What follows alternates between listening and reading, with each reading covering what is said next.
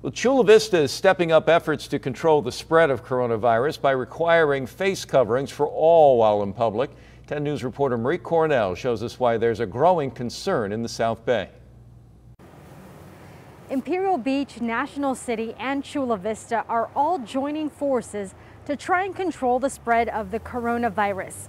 The mayor of Chula Vista announced on Facebook that they are also making it mandatory that you have to cover your face while being out. I know that it seems very, very restrictive, but we all have to take care of each other and make sure that we stay healthy. In a video on her Facebook page, Chula Vista Mayor Mary Salas asked residents to cover their face every time they leave the house. And in the comments section, mentions this will become mandatory in Chula Vista as of Thursday at midnight. Chula Vista now joins National City, which implemented it Wednesday. In the South Bay, there's a growing concern over the rise in coronavirus cases.